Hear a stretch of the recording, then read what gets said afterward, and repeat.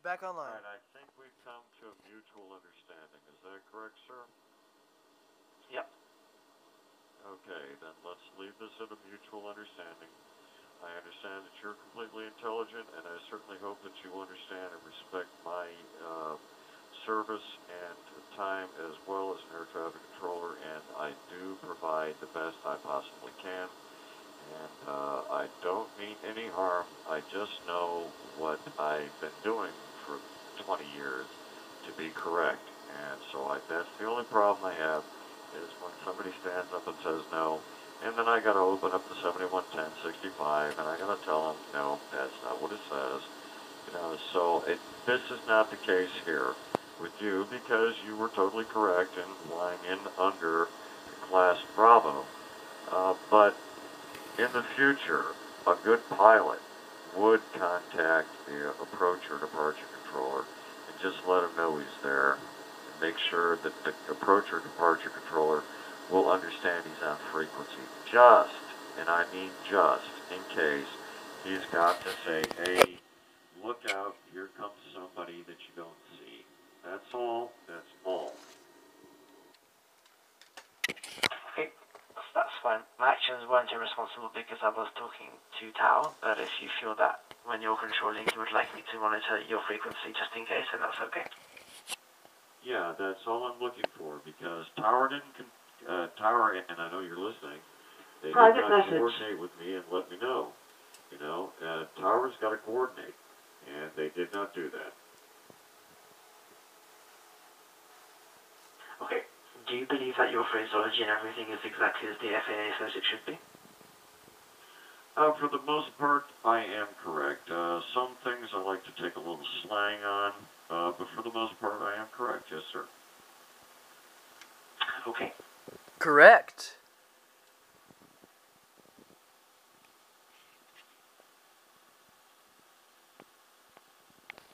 I think that's diddly it. So, this was the approach controller. Private message. Shut the hell up. So, this was the approach controller for the Flight Simulator X server. I just happen to be an eavesdropper. Forgive me if you guys end up watching this. I take this as a learning experience. I am a student pilot. I have my cockpit set up here. I don't like to bag on anybody. But I thought this was interesting. I get on to the server.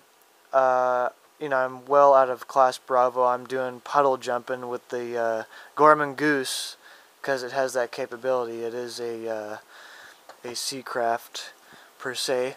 But anyways, yeah, I get on and these guys, I think a 747 or 737, or one of the pilots in the server was having, they were having some issues, or he was having issues with the approach controller, and so the admin came in and told him to go in on a specific frequency so other people wouldn't hear, but I just happened to hear them say what frequency. Said, might as well listen, there's no harm in listening, right? Well, again, I apologize if you guys end up watching this. I just thought it was very interesting on Flight Simulator that all these people with real-world experience are on here. This makes me feel better being on this server, knowing that there are these professionals on this server.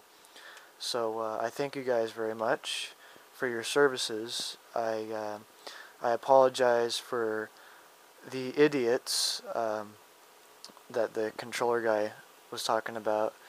Not anyone in particular, but I think I understand who idiots are. People that just jump on and think it's a game. It's really not a game. It's a simulator, and you treat simulator with as most authenticity as you can, and you build experience through communications on the radio, as well as tactical experience with the controls if you have setups. So yeah, I just want to thank you guys very much. I want to thank the approach controller, all the pilots, the tower controller, the ground controller, I thank all of you for all of your service on Flight Simulator. It really helps me develop my radio communication skills and will sharpen me as a pilot by the time I get in.